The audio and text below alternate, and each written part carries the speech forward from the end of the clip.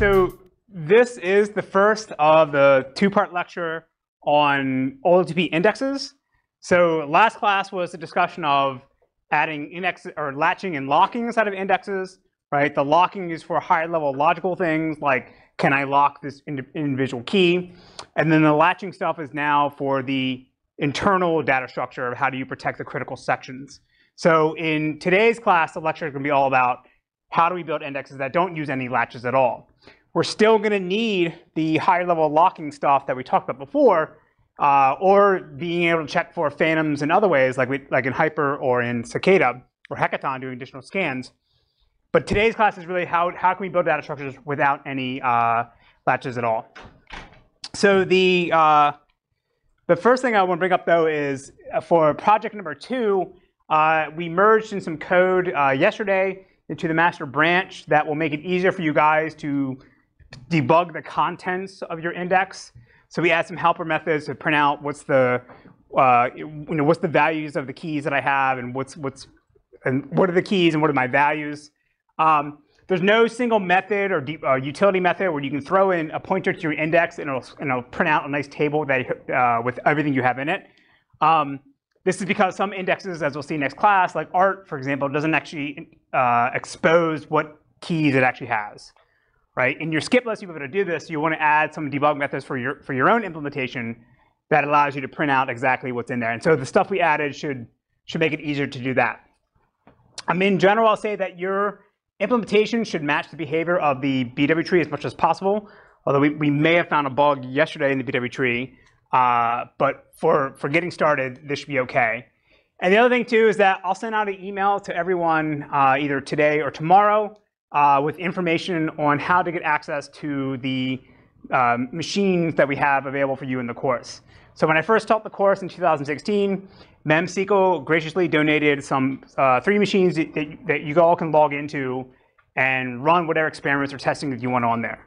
So I think each machine is like two CPU sockets with 16 threads per socket with plus hyperthreading, so you have 24 threads in total. And then each machine also has like 128 gigabytes of RAM. So way more than you have in your laptop. So if you want to do hardcore scalability experiments, you should use these machines. Again, you have root access. You can log into them, trash them, do whatever you want with them, and they get wiped every 24 hours. So you can't actually do any real damage. Okay? So I'll post on Piazza how to get access to this, and then you'll get an email from the internal PDL people that says, here's your password, here's how you go to log in. Okay? All right, so for today's lecture, we're going to talk, as I said, the goal is to talk about latch tree indexes, but I'm listing 3 types of indexes here. Only the last 2 are actually latch free. The first one, T-tree, we'll talk about for historical reasons.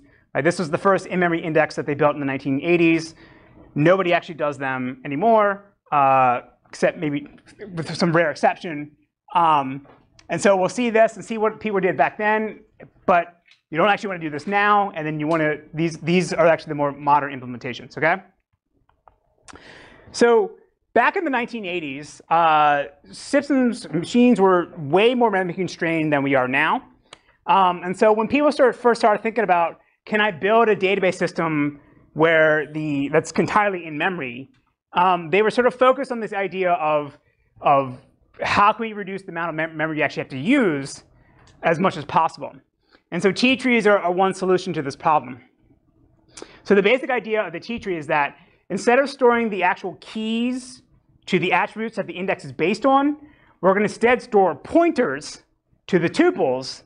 And then if any time you need to figure out what that original key was, you'd have to follow the pointer and look up the original value, right? And you did this because back then on these machines, the pointers were probably 16 bits, right? And that's going to be way less to store 16 bits to the original value rather than having the duplicated value.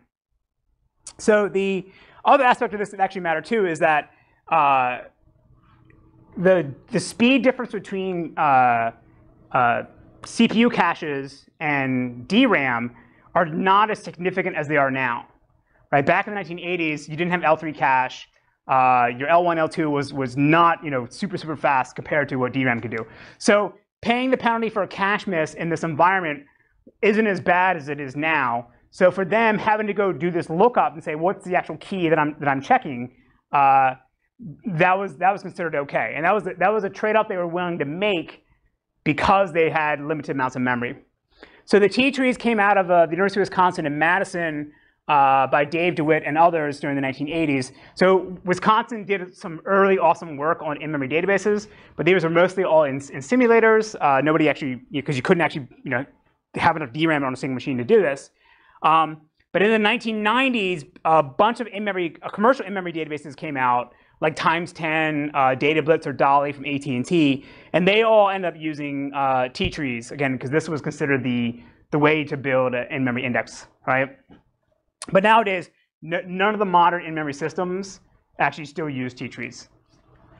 So here's what it looks like. So it's going to be like a tree structure, just like a B plus tree or a B tree.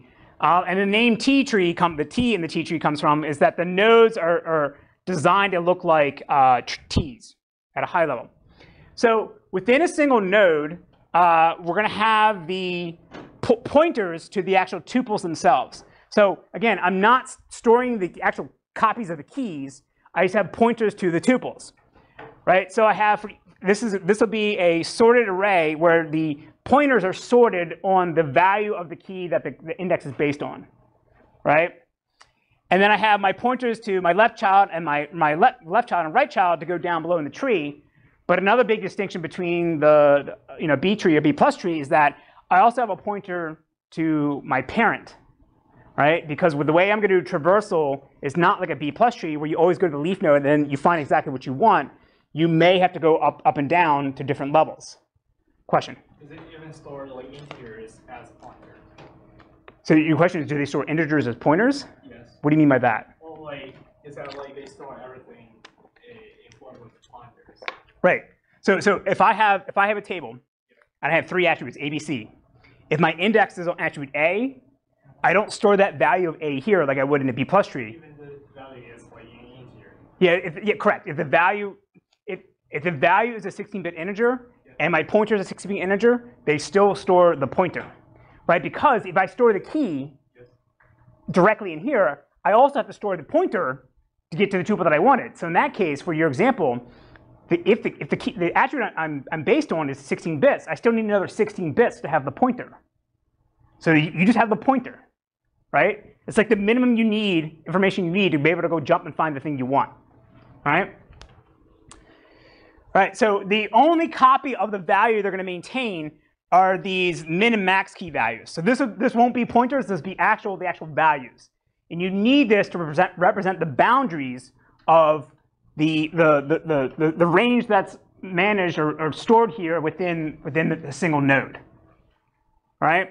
So again, this will be based, if your integers are 16-bit or 32-bit, you would have to have a copy of those keys in there. Right? So let's see how you'd actually search on this. So let's say this is my key space. I'm having keys 1 through 7, right, sorting from low to high. The way I'm going to represent this is in a T tree is not going to be like in a B plus tree where everything is in sorted order along the leaf nodes. Instead, I'm going to assert entries in breadth first order, like this. Right? So now what happens is, say I want to do a lookup between the range 2 and 5. I start at the root node. I check to see if the value I'm looking for is within my range. It's not, right? Because they say this is the key space of 4. 2 is less than 4, so I would know that my min key is greater than the thing I'm looking for. So I would go down to my left child pointer, same thing, and I would land here.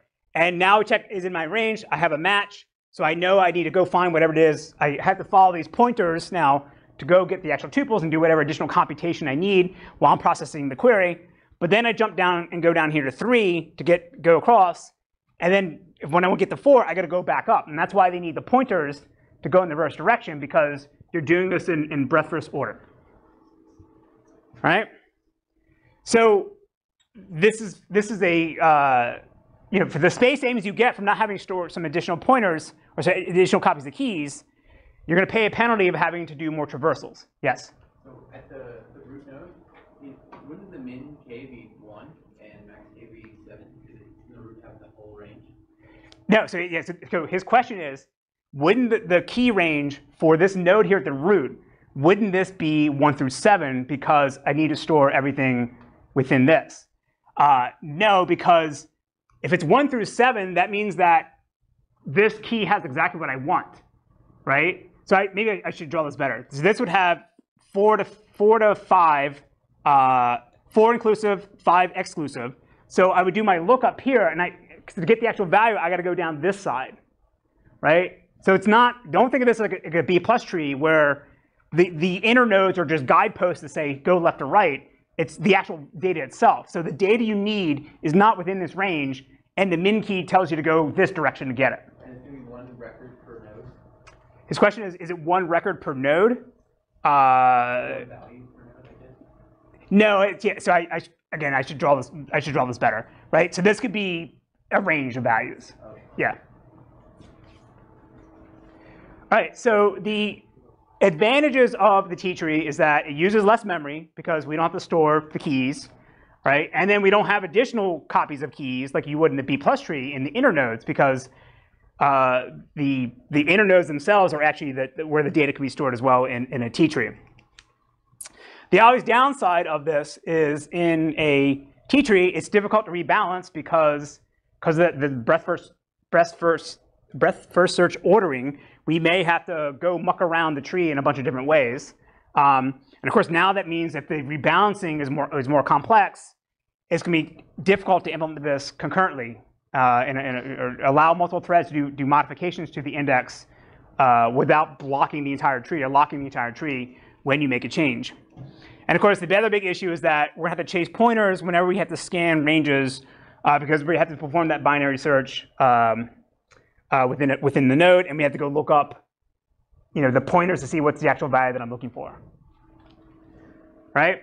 So again, this is more of a historical anomaly or a historical artifact that I like bringing up because it often comes up where people say, we're building in-memory index or in-memory database, and we're going to use, a B plus tree. And someone would always say, well, wait a minute, didn't people design indexes be exactly for in-memory storage, like a T-tree? And aren't they better? And the answer is no, because the way this is actually being organized is really slow because of that indirection of having to go follow the pointers in your node to go look up the actual value in the tuple itself, right? So as I said, in the 1990s, times 10 database were using this. As far as I can tell from the documentation of times 10, it's actually not clear to me whether they're using B plus trees or T trees. So the manual from 2006 from Oracle says they use T trees, but then a recent blog article from June 2017 says they're using B plus trees. So I sent an email this morning to one of the developers at Oracle, and he didn't get back to me yet. But the only other notable system that I know that also uses T trees is ExtremeDB, which is an embedded database system. So don't think think embedded device like not your cell phone, but like an IoT or sensor device, like where you're really memory constrained. And in their system, they use T trees, right? Your cell phone has a lot of memory, right? Your cell phone has like 2 gigs or 4 gigs. In that case, you use SQLite. That's an awesome database system, and SQLite uses a B plus tree, right? So T trees are interesting. If you're really memory constrained, this is what you want to use. But if you're building in a large memory system, as we'll see through today's lecture, next lecture, there's better implementations or better indexes that are willing to pay the penalty of having to store keys in the inner nodes or additional copies of keys. But for modern CPU architectures, they're better because you don't have that indirection problem. Okay? All right, so now with that said, now we start talking about how to build a modern index. So as I said last class, the way to think of an index is that it's essentially like a glossary in a textbook that allows you to do a lookup on some key and jump to the exact page that has the thing that you're looking for. And so the easiest way to implement a dynamic order-preserving index is a sorted linked list. And so the key word in my description here is the word dynamic, right? That essentially means that we don't know a priori, we don't know when the system boots up exactly how many keys we're going to have and what their actual values are. So dynamic means that someone can be inserting and deleting things over time, right? And we need to be able to accommodate that. So the easiest way to implement this, to be able to handle changes to an index, is as a sorted linked list, right? And the reason why I'm saying it's easy is because when I want to insert or delete an entry, I only have to find the thing that I'm trying to modify, and then I just flip one pointer to now point to my new thing, right? So if I have key 4, key 5, and I want to insert something in between there, I just have to change this pointer, right? It's super easy. It's not like in a B plus tree where I could have a split and could cause changes all the way to the root to the tree and have the thing be completely reorganized, right? The change I can make if I use a linked list is localized. But now the problem with this is that if I want to look up a key, it now is going to be a linear search or a linear scan across every single element potentially, right? Because these are pointers to some other location in memory, it's not like an array where I can just jump to an offset where I think my thing is going to be and maybe do binary search. I had to scan and go across and look at everything.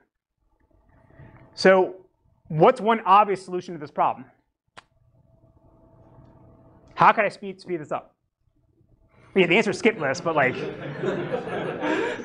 everyone already know what a skip list is? And we just skip this? Okay, so the answer is you basically have extra pointers now that can jump over over one element or one key in my list and get to the next one, right? I can do this for every single one, right? So now if I want to look up, say, key 4, whereas without these I have to do a linear scan to land here. But now with this, I can look at this and say, well, I'm looking for key 4. Key 4 is greater than key 3, so I can skip whatever's in here and just jump to that. Now I do my load lookup. I'm looking for key 4. Key 4 is less than key 5, so I know I need to now scan across this. And I can do the same thing. I can have one now skip every 4 elements like this, every 4 keys, right? This is essentially what a skip list is, right? So a skip list is going to have multiple levels of linked lists with these extra pointers to allow you to skip over intermediate nodes that you know don't have the data that you're looking for, right? And the big advantage that you get in a skip list is the same thing as a linked list, because it's just essentially just a bunch of linked lists, is that when I make modifications, those are localized to the elements I'm modifying, like either the guy that comes before or after me, and I don't have to do major rebalancing across the entire data structure, right? And that's one of the big advantages you get out of a skip list. So what makes a skip list actually special beyond just what my simple example where I said jumped over every other is that it is a probabilistic data structure. And so that means that instead of saying I'm going to build an extra pointer to skip over every second element or third element, you're going to end up flipping a coin and decide randomly how many extra jumps you're going to have, right? So again, the way to think about this is you're going to have different levels. At the lowest level, it's always been that single direction linked list that's in sorted order, right? You need that because you can't have false positives, false negatives, right? If anybody does a scan across the leaf nodes or the lowest level, you want your key to actually be there, right? Because otherwise it's not there. So the lowest level has to have everything. But then in the second level, you basically want links to every other key. And then third level, you get every fourth key and so forth, right? The idea is that as you go up from level to level, you want one level to have half as many as links as the level below it.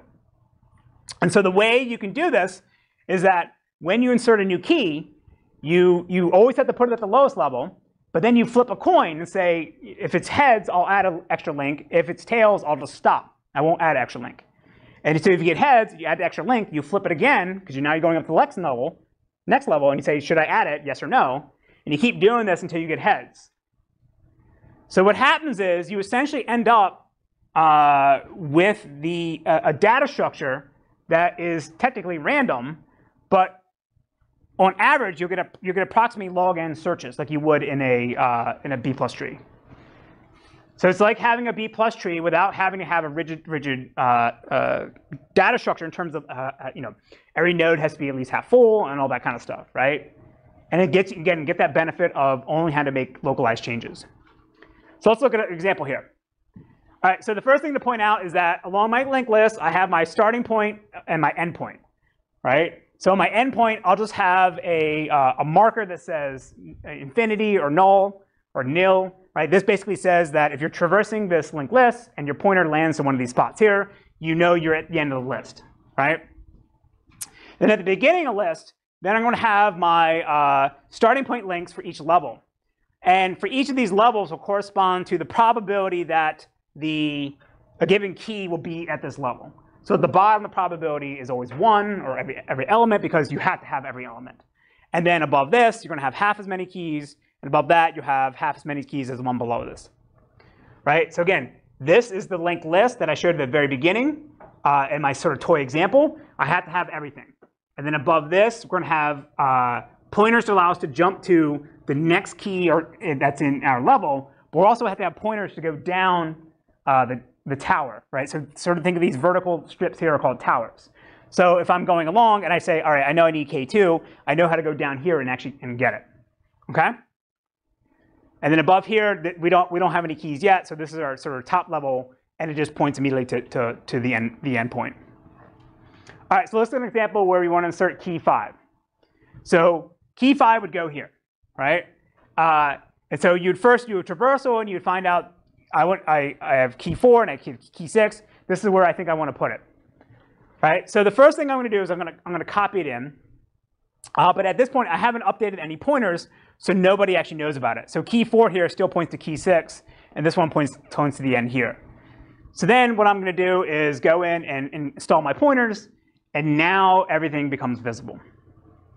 So I'm being very hand-wavy at how to do this. I'll go in more details in a second, because you have to, the order you do these, install these pointers is important, because you could end up having something point to nothing. But the basic idea is the same. I flipped a coin. I installed key 5 here. I flipped the coin, got heads, added to the first level, flipped the coin again. I added one to the second level in this tower. I flipped it a third time. I got tails, so I don't add anything above me. Yes? Question or no? No. And so how many levels I go up per key is localized to that key. So just because this one got up to the third level, I don't need to go back and add anybody else, right? Questions? Yes? You have to sort of keep flipping coins until it comes up tail, because it looks like if you add a 4th level on K5, it doesn't really gain you anything. And at this point, you should know that because I'm the first key after the head, I can just stop. So his question is, let's take the extreme case. Say I'm super lucky or unlucky, depending on your view, and I flip a coin 100 times, and I get heads 100 times in a row, right? Would my tower go all the way up? It depends on implementation, right? From a correctness standpoint, it doesn't matter, right? Anybody will be able to find the thing that I need. In practice, though, right, in terms of probability, that's very unlikely to happen, so the tree sort of balances itself out automatically. Question, yes? Do we store any additional information in the starting levels? This question is, do I store any additional information in the starting levels, such as what? Like if you want to search for K6, yes? the best way is to take the topmost level. Okay. How do you know that you have to take that? All right, so well, next slide, we'll show you how to do a search. You had a question? No, the answer. Does it store like parent pointers at every level? So his question is, do you store parent pointers at a read level? No. Right? And the reason is because when we start making this concurrent, you need to do compare and swap. You can only compare and swap on a single location. So you only have pointers to your neighbor, or in this case here, to the guy below you in the tower. So when you're actually flipping the coin, you go to every level and search and go through the list from the beginning to the end. Your question is, if I'm flipping a coin, would I go through every single level and do a search? Yeah, from the beginning to the end and find out where you want to actually insert the. Yes, we'll come. Let's see how to do a search, and we'll come back to that. Yes. Any other questions? Okay. Let's do a final K3. So Preetham's question was, do I store any additional metadata here in the starting point to allow me to jump to a location? The answer is no, right? So if I'm doing a lookup on K3, I just go down each level, and I try to find where do I enter into the data structure. So in this case here, I start at the top level. I'd follow this pointer. It would take me to key 5. And I would say, well, key 3 is less than key 5. So I know whatever the key that I'm looking for, key 3, cannot be at this point or beyond. It's going to be on this side of the index. So I don't want to jump. I don't want to go across and follow that pointer. I want to go down to the next level. Same thing, now I do comparison, and now K3 is greater than K2, so I know that anything below this, going this direction, I don't need to look at. So it's somewhere in this range between K2 and K5. So I want to follow now along this pointer, and then I do my comparison. Again, K3 is less than K4, so I don't want to go follow this. And I jump down here, and I follow along, and then I find the thing I'm looking for. So his suggestion was, can we provide hints about things like, hey, if you're looking for K6, go along this path or something like that. You don't want to do that because you get that for free because you have to look at these pointers to see what the actual key is to see whether you want to go and follow along this path or go down to another level. Right, so the advantages of a skip list is that in practice, you end up storing typically use less memory than a B+ tree because you're not storing additional, you're not having way more pointers and a lot more redundant copies of your data. And this is only true actually if you're storing reverse pointers. So in this case here, all the pointers are sort of going in like one direction, right? In a B+ tree, you have to have left and right as you go down. So because everything's always going in one direction, we're gonna have to use less memory. The insertions and deletions don't require any rebalancing because the change is always localized to wherever you are on the index or on the list.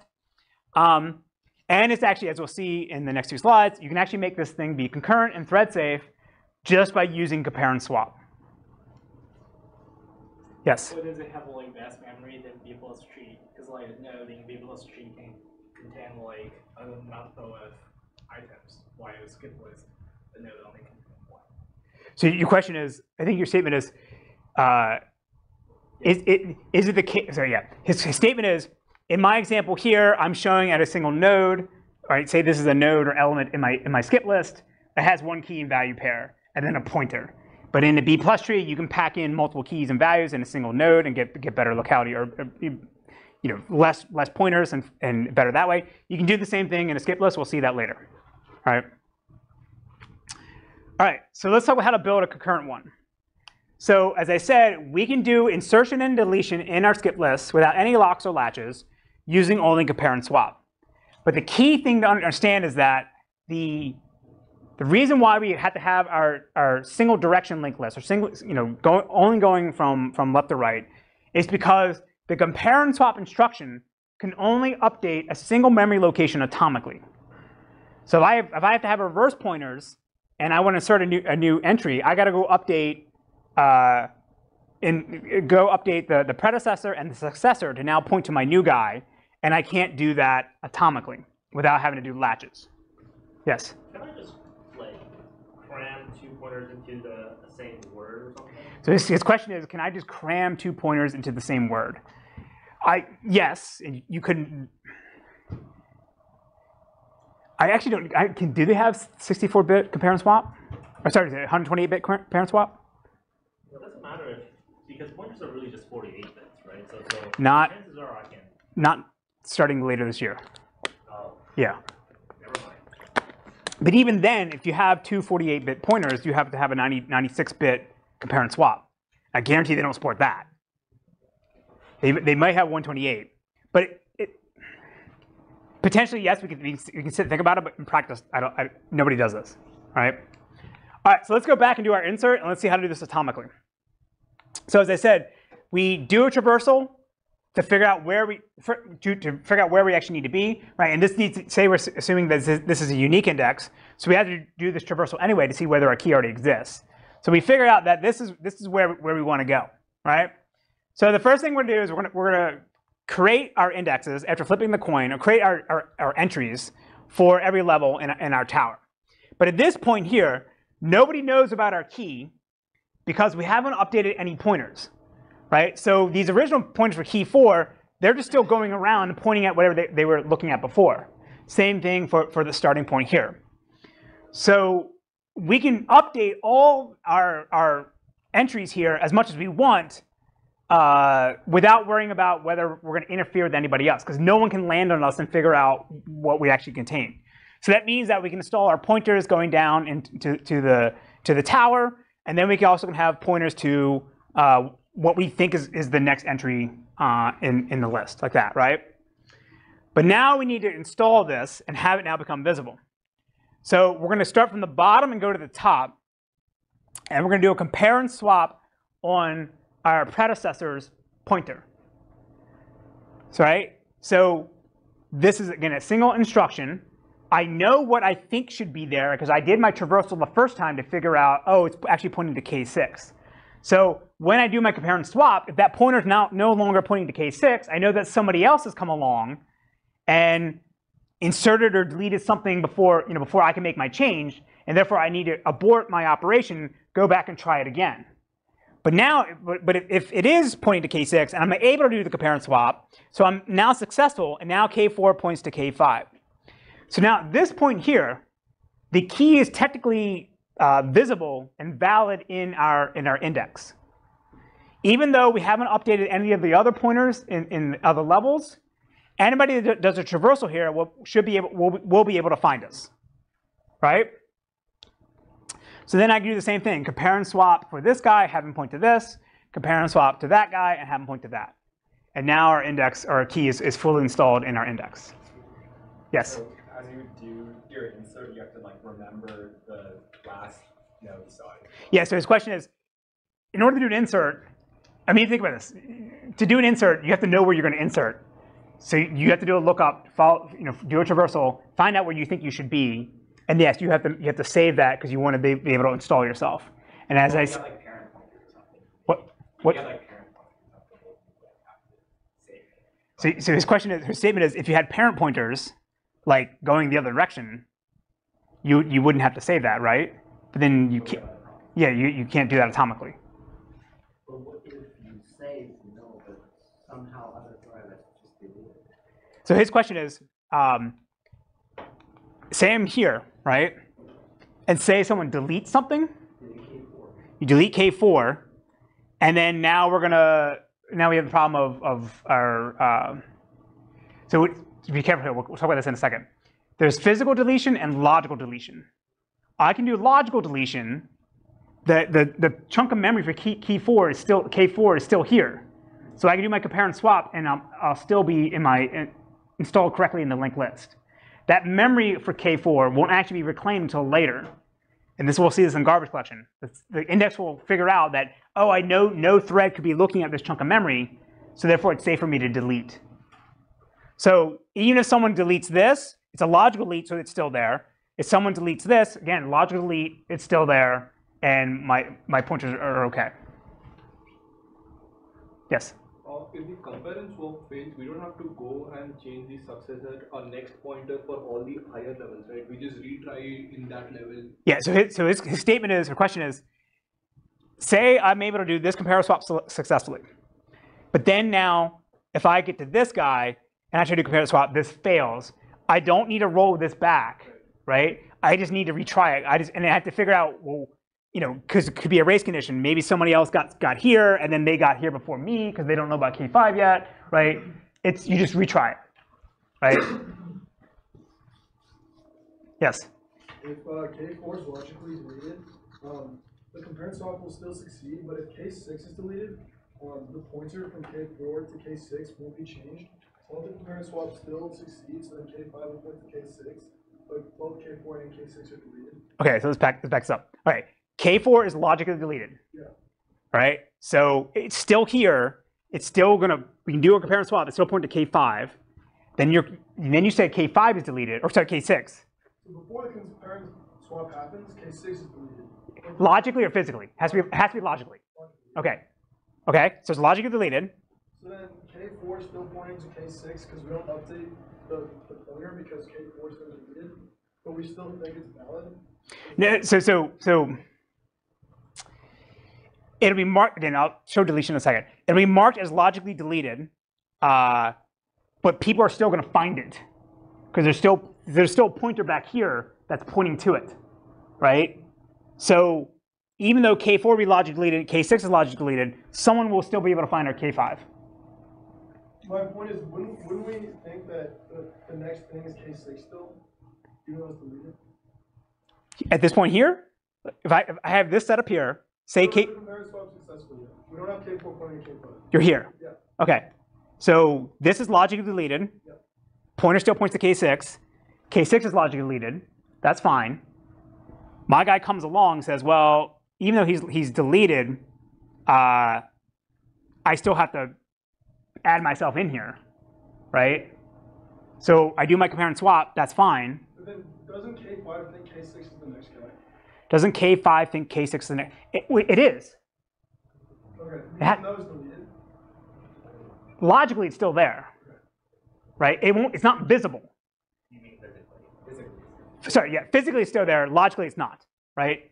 Like, I think, boom. All right, let's just jump to this. Okay, this is a clear all. All right, so again, we're gonna have this distinction between logically being removed and physically being removed. Logically, basically, we add a little flag, an 8-bit flag in the node now that says this entry has been deleted. So if you scan along and you see that, you know you should ignore it, right?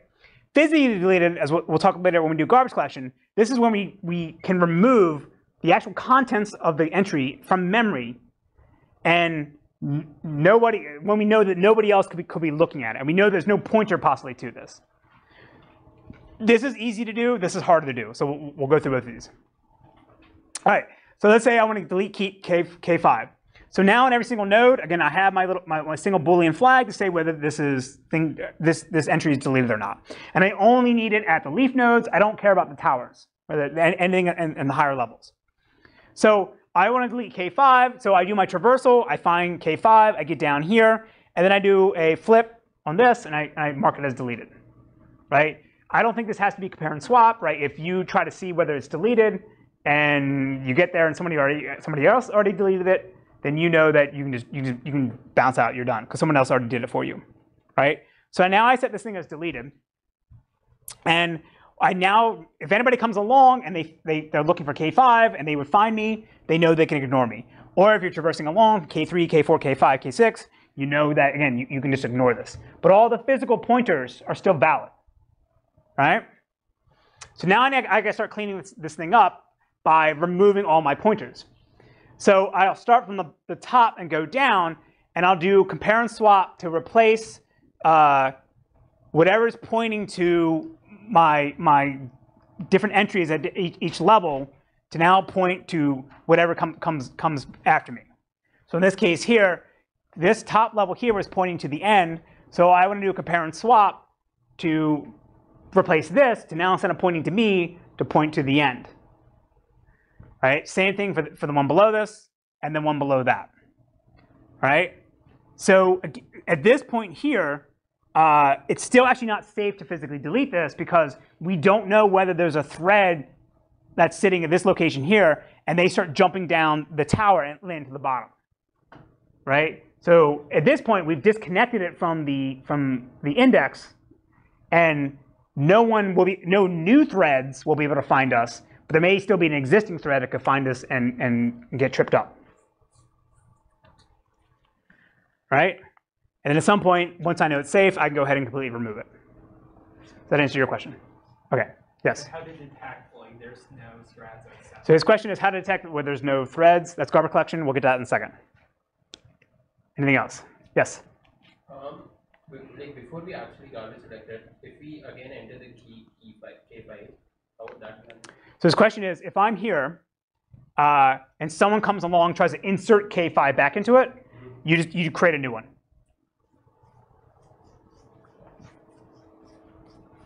But it can be in an inconsistent state, right, in between these pointer changes. So his question is, or statement is that it can be in an inconsistent state. Like, let's say a thread is, someone is searching for K5 at the top. Yes. They try to traverse. Yeah, so say it's like this, right? All right. I've marked it as deleted, but my pointers still point to it. Yeah.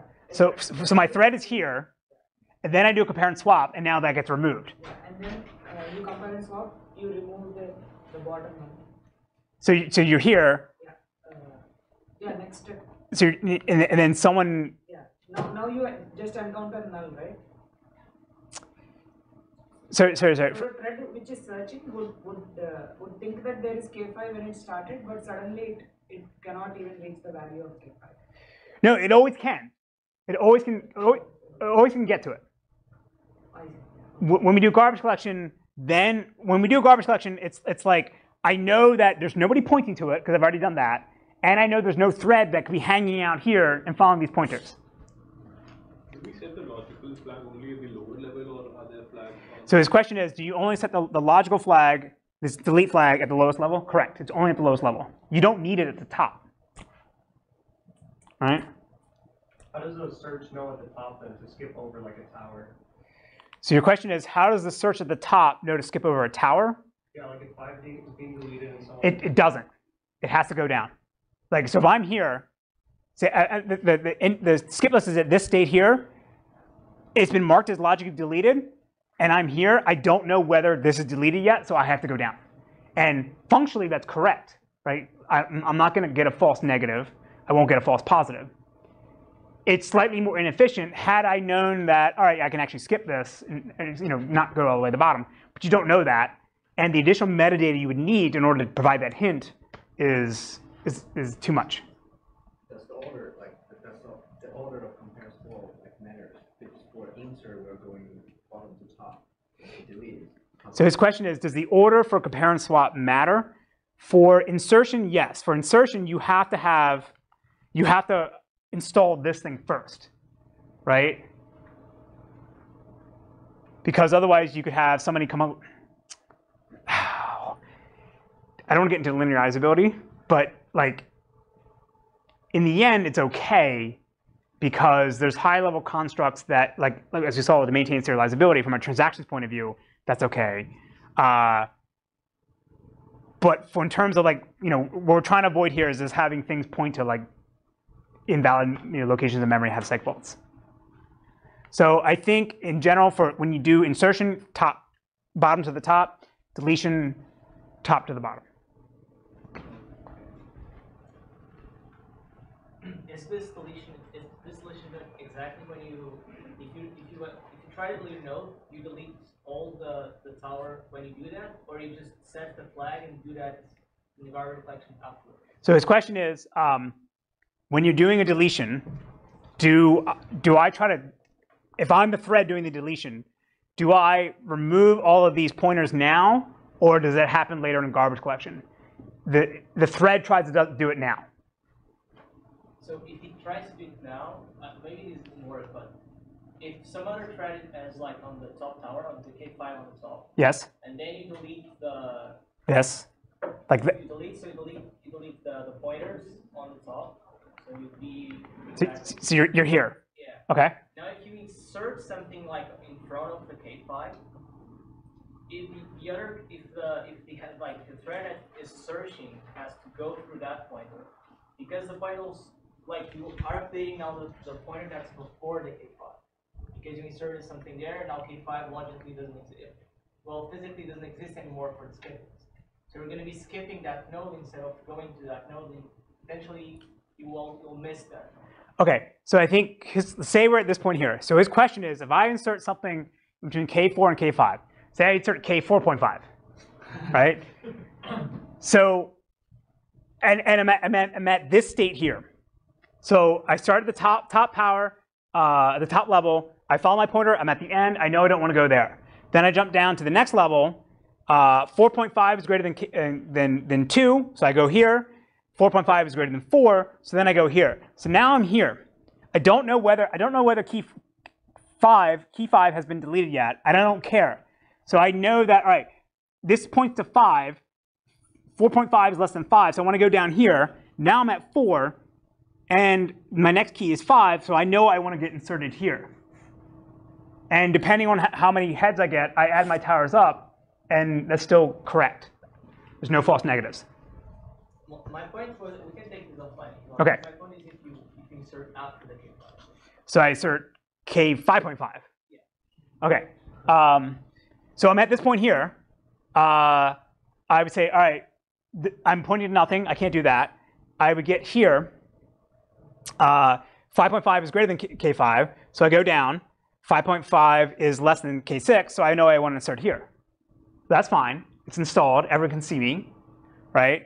And because I'm going from the top down, this chain is still correct, still find my entry. At some point, I'll do all my swaps. But again, at this point here, when I want to do compare and swap from K4 to make it point to not to K5 to the next one, it's not going to point to K6. It's going to end up pointing to 5.5. And I don't lose anything. Question over here? OK. So again, the careful thing about skip lists, when you build one, it's how you order the operations, especially for inserts, can matter, right? And again, when the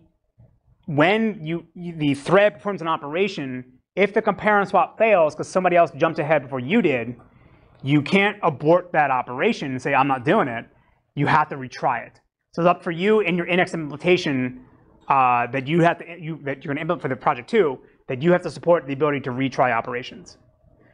Right? It's not like it's not like a higher level transaction concept that we've been talking about before, where if I tried to update a record and somebody else updated that thing before I did, and therefore that would violate serializable ordering because there's a write-write conflict or a read-write conflict, then I can abort that transaction and roll back to any of its changes.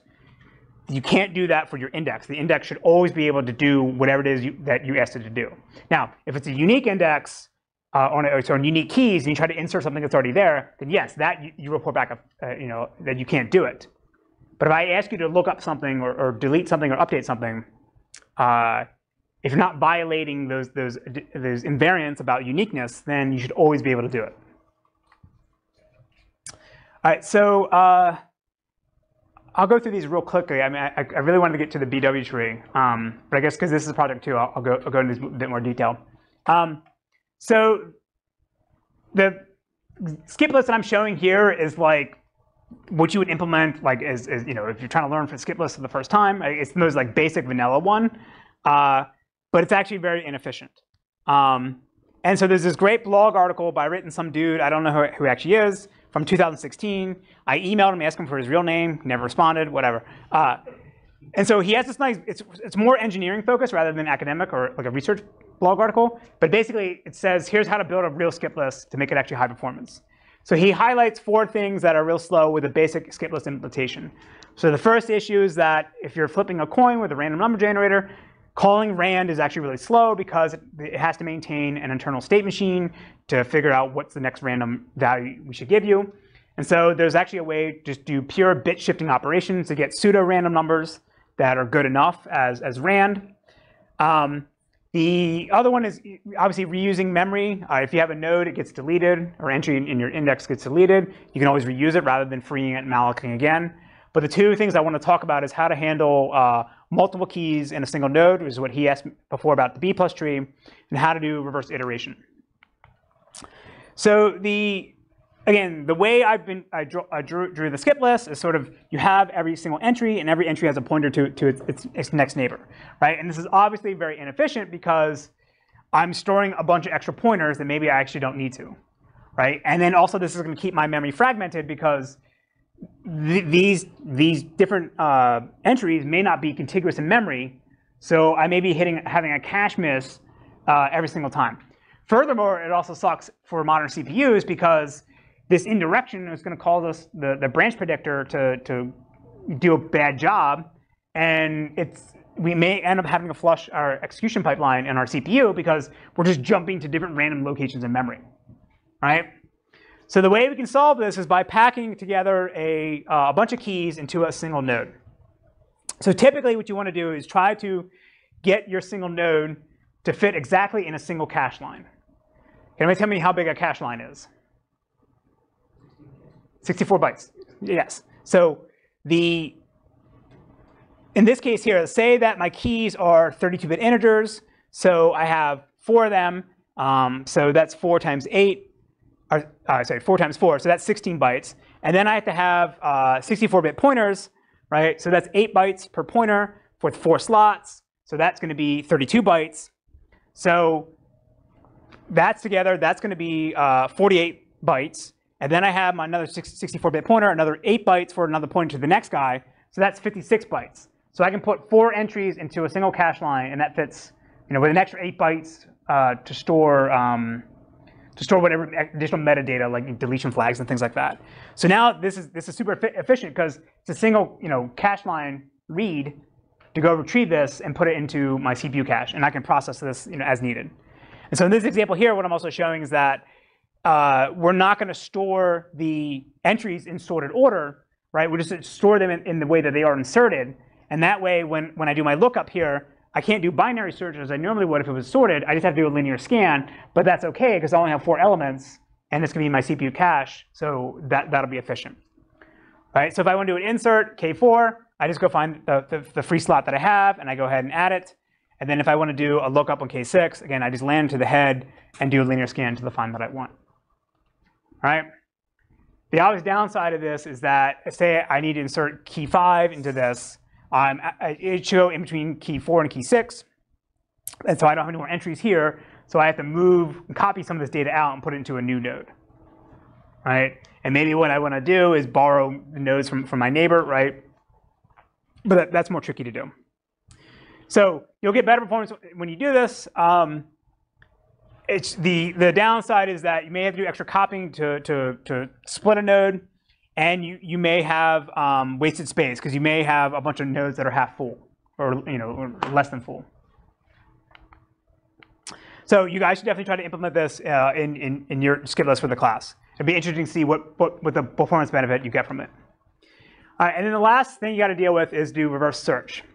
So as we said, because we're in a single direction linked list, you just can't start at the endpoint and try to walk your way back. Right? Because there's no way to do this. So there's a couple of different ways to actually do this. What I'm going to show you guys here is how to use a stack to do this. And this is from an open source reference implementation written by some guy on GitHub, where he described how to use this algorithm with a stack. If you go read the MemSQL blog about how they do skip lists, there's like this one short paragraph that says, oh yeah, here's how to do it in reverse direction. But it's not actually clear how to do this.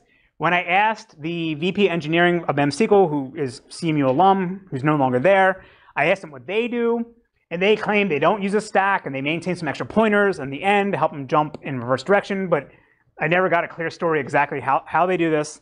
I should probably email them again, but whatever. But in my opinion, the stack way is the easiest way to think about this. Okay, so the way it works is that, say I want to do a lookup, K4 to K2. And so what I'll do is I know that my boundary is for the lowest value is K2. So I'll just do a lookup on K2 to find where I need to be, where my starting point is for this range. So K2 is less than K5. Don't go there. Come down here. K2 equals K2. So I want to jump across and come down here. So now I'm at the starting point of my range. So what I'll do is I'll maintain a stack for every single entry that I hit until I hit my upper bound, K4. I'll just add the node or that key into my stack like that, right? And then when I reach the upper limit of my range, all I need to do now in my index wrapper is just traverse or spit out these keys in reverse order. So you have to maintain, again, a buffer for your thread, a little memory space where you can add these entries and then know how to spit them out in reverse order. Okay? All right, so we have what, 25 minutes left? When does this class end? 4:20, okay. Yeah, all right. So let's go through BW trees. So BW tree is the paper you guys read. I think some of you were confused about what's actually going on, so I'll do the best I can to describe it. I would say that you were actually lucky because the first time I taught this class, Project 2 was not the skip list. Project 2 was the BW tree. And kids were like crying, their eyes were bleeding. So you only had to read the paper about it.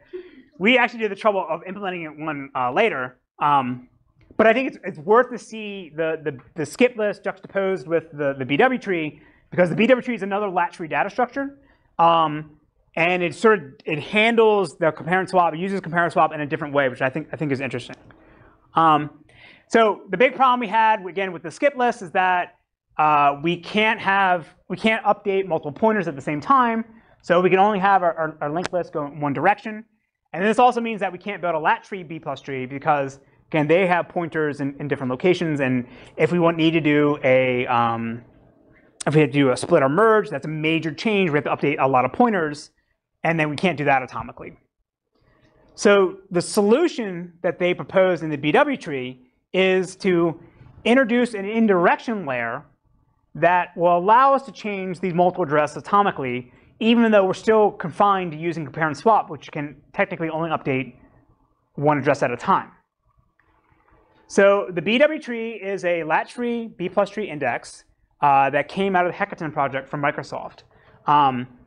And again, the goal with this is, again, can they build a cache-friendly data structure that need to be order preserving for their in-memory execution engine. And as I said, I think last class, they were originally looking at skip lists, found a bunch of problems with it, why it actually wasn't scalable, and then they went off and built their own data structure here. So there's two key ideas about that a BW tree you need to understand. Right? And this is the whole enchilada, the whole higher level concept of what this thing actually does. So the first is that they don't want to have any in-place updates to any node in the data structure. So instead, they're going to introduce these delta chains that allow you to make changes to a node by just appending the change to some list rather than going down and reorganizing memory.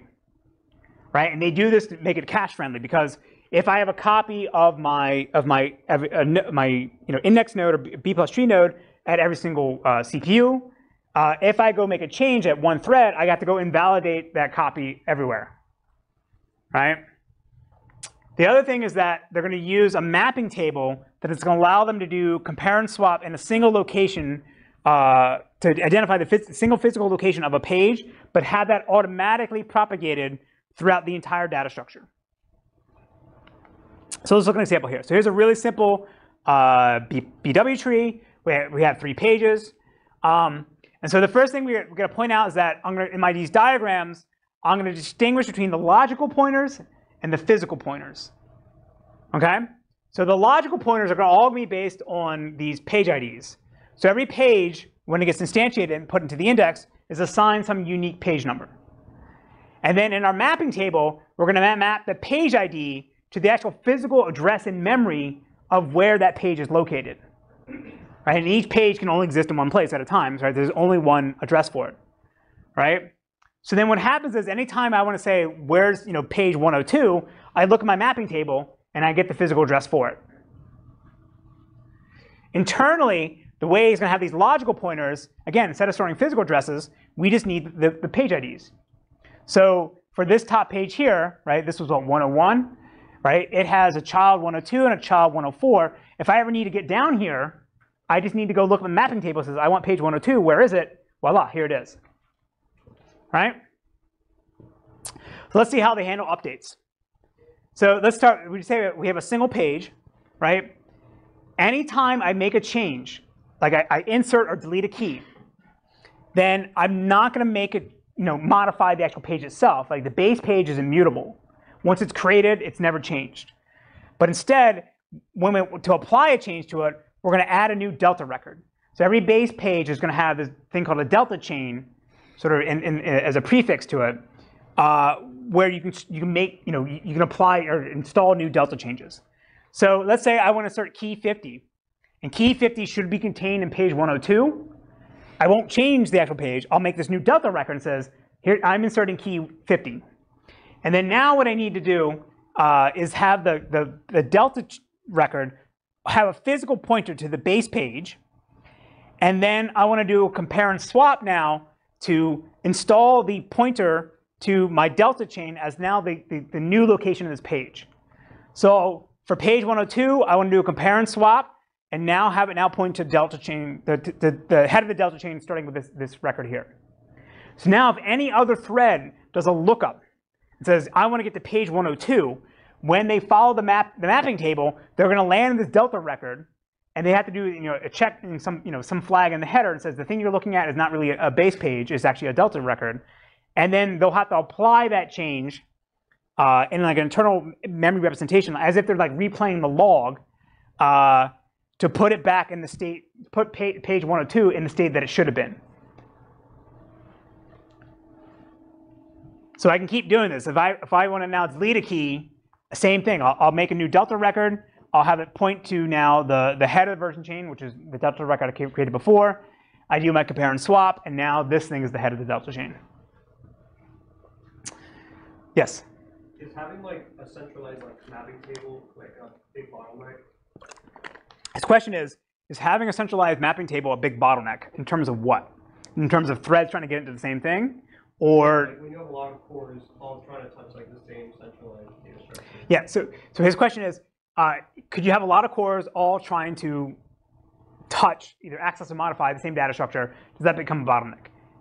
Yes, and we'll see that next class.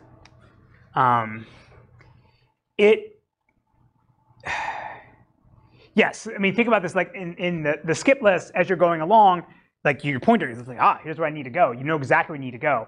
Every single time you want to traverse in the BW tree, you got to do a lookup in this mapping table and then jump to that location.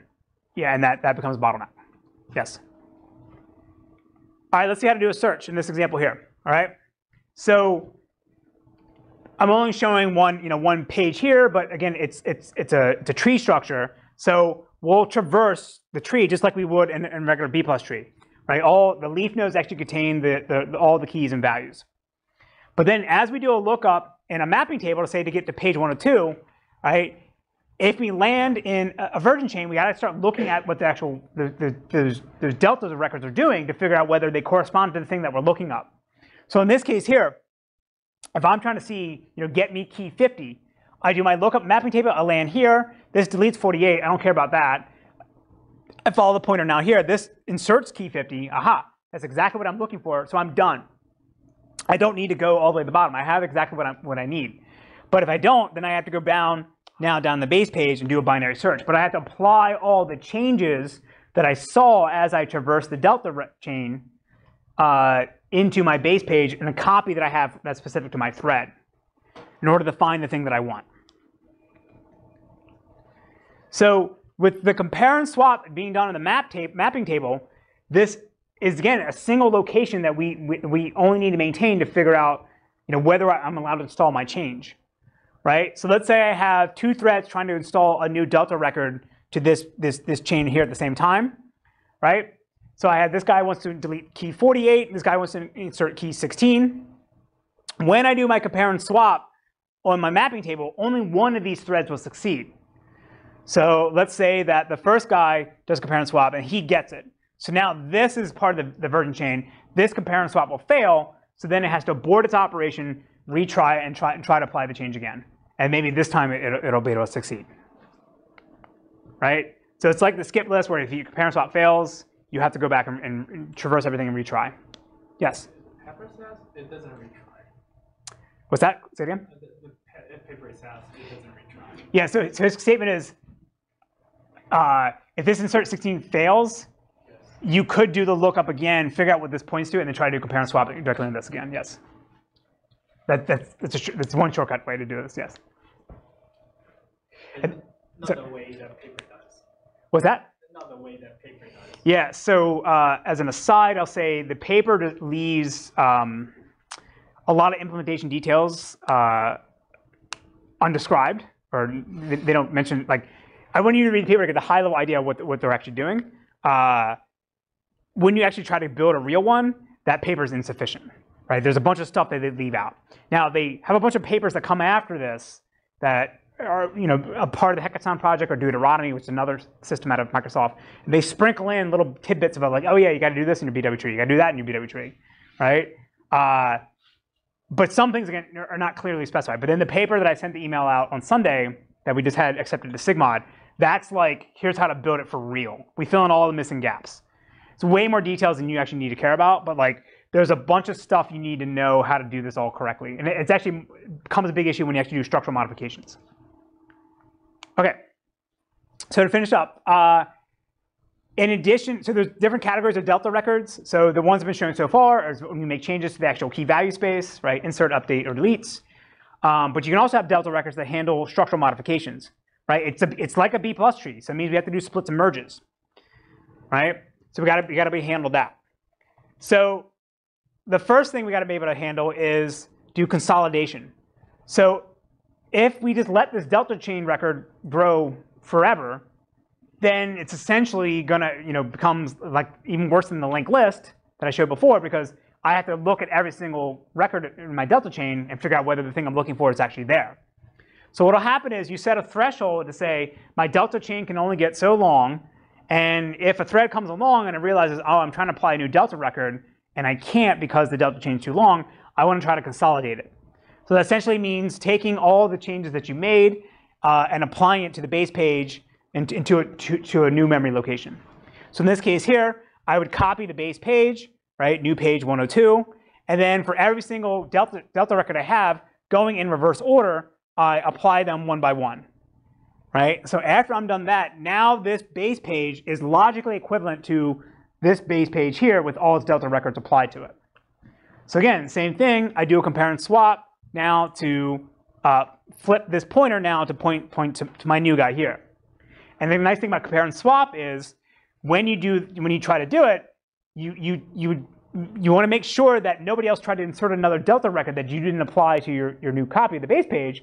So you know that if this thing still points to the head of the version chain that you saw when you created this new node, then you know there's no other new delta record. So therefore you got everything, and then therefore you're safe to do this, right? And you can be clever about certain things, like if my compare and swap fails because somebody else inserted something above this, then I can go maybe figure out what that was and apply those things and try to compare and swap again.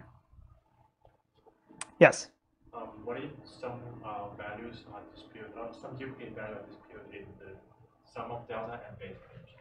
Your question is, what happens if a duplicate value disappears? Appears in different delta and the base page. Because you said basically when we traverse delta, which are top and we find and we return. Okay, so his question is, so I have insert key 50 here. Say I have delete key 50 here, what happens? No, I have an insert 50 in the first delta and also have a 50 base page. So the question is, what if I have 50 here? Yes. Am I going to be missing something? No, so to do it's like, I mean, you have to do the normal check. If I go back to my insert example.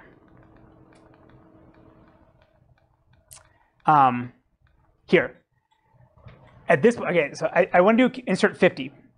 I have to check to see whether that key is there anyway, to see whether I'm allowed to do that, right?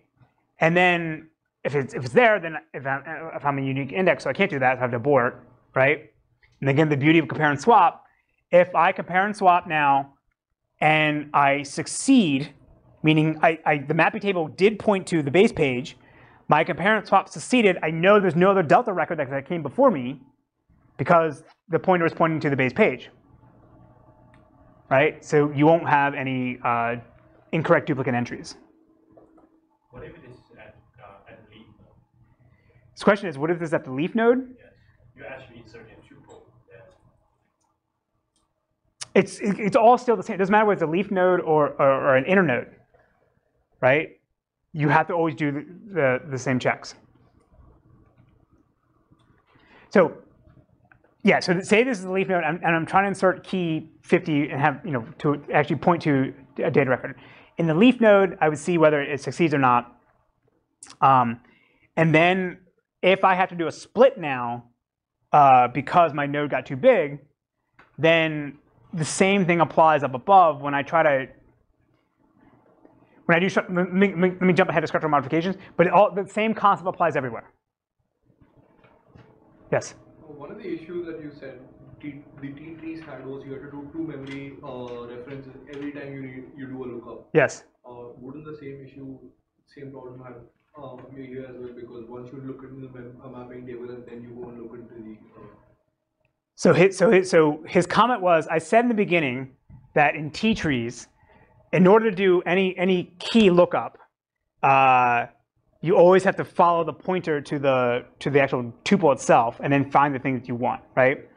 And in this case here, you're doing a bunch of extra lookups because you have to, I mean, it's actually more than just two, because like you have to, depending on how your hash table is implemented, you have to maybe jump a bunch of different locations.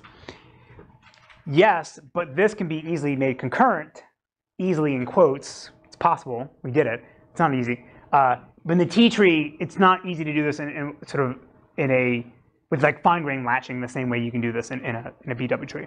Actually, BW tree doesn't have any latches. Yeah. Yes? The reason why we do like that days is because like it's cache friendly. Yes. But it doesn't like save any cost, and actually like additionally like it creates some cost. Like you have to traverse all the data. Yeah. So his comment is that because they're having these delta records, I'm not making changes to the base pages, and that saves on cache invalidations.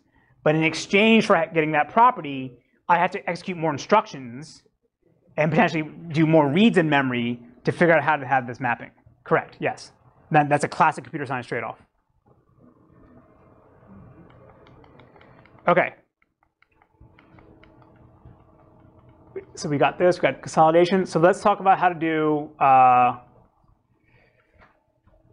garbage collection here.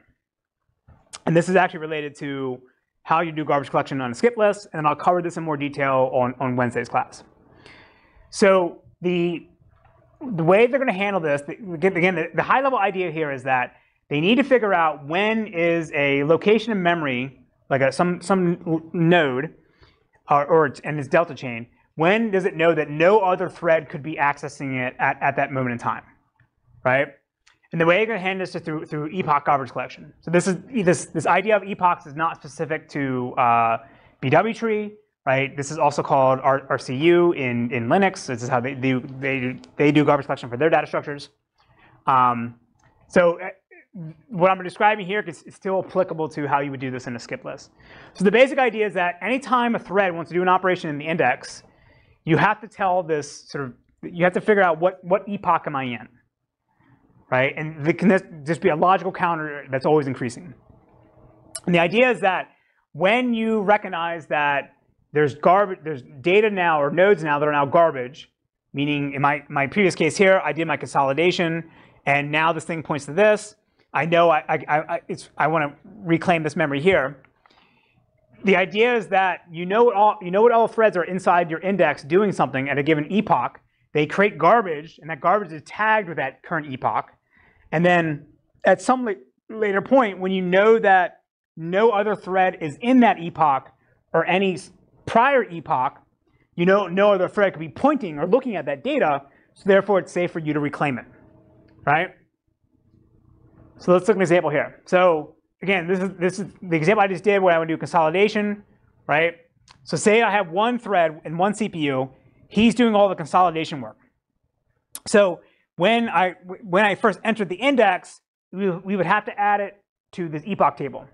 And for now, we just assume we have only one epoch, right? But you can obviously have multiple ones because you like in Silo, you tick this off every 40 milliseconds. It doesn't matter what it actually is. So then say I have now another thread though. He's also in this epoch, and he's now scanning down this version chain, and he's applying all the changes, and he's trying to figure out, do I have the data that I need? So this consolidation finishes in this thread. We do a compare and swap, so now 102 is now here. And this thread knows that this thing is garbage, because nobody can point to it anymore because I changed the mapping table. So it's going to add it to the epoch table.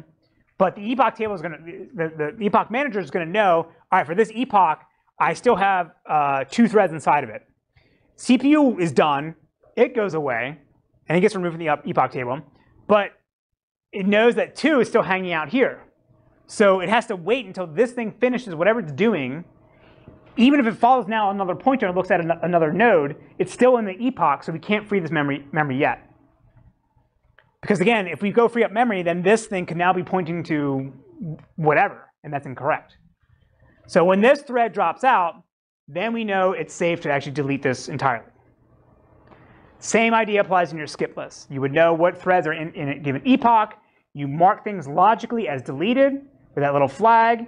You remove the pointers, but some threads still may be hanging out in it. And then once all the threads exit that epoch and all prior epochs, then it's safe to go ahead and delete it.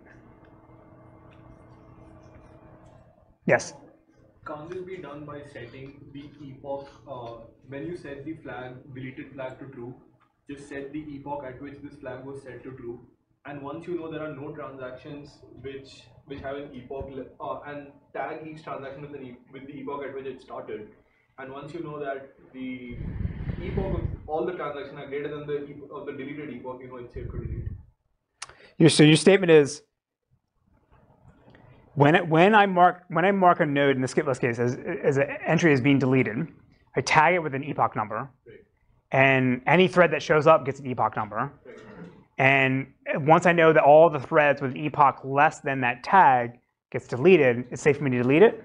All the threads have an epoch greater than the tag? Yeah, they just say delete it. So that's the same thing with an epoch of like 1, right? This allows you to be, you can sort of batch things up more carefully, or in more coarse grained or broader epochs. It's basically the same idea.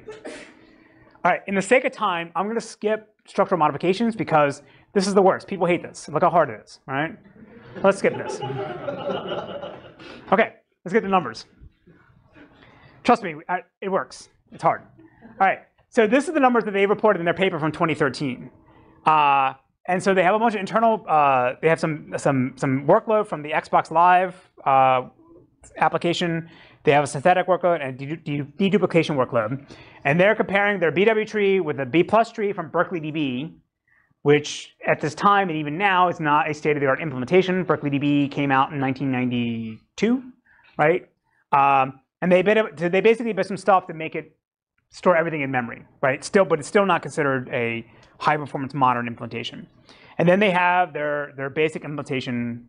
I guess this is the first, their skip list that they were trying out when they were building Hackathon. And as you can see across all these workloads, the BW tree crushes all of it, right? So I saw this in 2013 or so. I'm like, oh yes, I'm going to Carnegie Mellon. Let's build a BW tree. This is what I want to do, right? So we did that. And then instead of using Berkeley DB, we actually implemented a modern in-memory B+ tree using optimistic lock coupling. So this is running on a machine here at CMU. It's only running, for this experiment, it's only a single socket with 10 cores with hyperthreading. So it's 20 active threads at a time trying to do something in the index. And then we're going to do a data set of 50 million keys, Zipf distribution that are 64-bit integers. And so what you see is that the skip list does really fast for the insert operations versus the BW tree does really well for insert-only operations. But for the read-only and the read-update workloads, it loses to the B+ tree. And then for this skip list, sorry, take that back. Yeah, that might be wrong. Read-update skip list. Let me double check that. I might have flipped the numbers. So the skip list we're using is actually a super modern implementation from Alan Fettke in Australia. It's called a rotating skip list. It uses wheels instead of towers. Same idea. So this is the best skip list that's available now, and our BW tree beats it, but the B+ tree beats it. And then what I'll talk about next class is when we start throwing these other data structures in, like mass tree and art, then the BW tree gets crushed, right? And the thing to point out though is for the B+ tree, the mass tree, and the art index, these are not latch-free indexes. They're using latches, right? And so the main takeaway here, and we'll do a breakdown of the BW tree when you start, if you remove the mapping table, how much faster do you get? We'll do things like that. But in general, a latch-free data structure, at least according to the current research, is not the best way to actually implement an in-memory index, right? If you do latching in a careful way, as in the case of mass tree, art, and the B+ tree, you actually can get better performance on highly concurrent workloads. Right? So latch free, is in vogue. It seems like the hot thing that everybody wants, right? Lock-free algorithms and all this, right? It's actually for this particular scenario, it's not the best. So we'll cover these indexes in more detail next class. But this is a sort of preview to say everything I talk about today is hard. You have to build a skip list for the project because I have to give you a grade. But if you go out in the real world and try to build an in-memory database, you may want to use these other ones. Okay? Okay. So this other overarching thing in the skip list, which I think is kind of interesting, is that or actually for all these indexes, is that it's essentially like a mini database inside of a database. We have to worry about garbage collection. We have to worry about versions. We have to worry about visibility things, right? And then the nice thing I like about Cicada, again, is that the indexes are just tables, so you don't have to re-implement all these things yourself. You get that for free because you already had to implement it for your data tables. The non-concurrent skip list is easy to implement. The BW tree is hard, and the performance benefit you get from the BW tree of the skip list is not worth the extra pain. So I'll say too, also in the paper you guys read, they talk about logging the BW tree deltas to an SSD, to a flash drive. And that's actually one of the key advantages you do get from a BW tree in that scenario, because it's just logging out the delta chain records, and you can do that sequentially. So in a environment where you do want the index backed by a disk, a BW tree actually might be a good choice. But for pure in-memory, our research shows that it's not. Okay? All right, we're well over time. Wednesday, we're going to add back lactase. We'll also talk about other things you need to have in your implementation. And if we have time, we'll talk about how to do performance testing. Okay? Any questions? All right, so let's gamble. Who says the screen will be stuck? I need something refreshing when I get finished manifesting. Too cold, a whole bowl like Smith & Wesson. One quart and my thoughts hip-hop related. Write a rhyme and my pen's intoxicated. Lyrics are quicker with a sip of more liquor. Since I'm a city slicker, brain waves are thicker. Rhymes I create rotate at a rate too quick to duplicate. Feel a breeze as I skate. Mics at Fahrenheit when I hold it real tight. Then I'm in flight, then we ignite. Blood starts to boil, I heat up the party for you. Let my girl rub me and my mic down with oil. Record still turns with third-degree burns from one man. I heat up your brain, give it a suntan. So just cool, let the temperature rise. Then cool it off with same odds.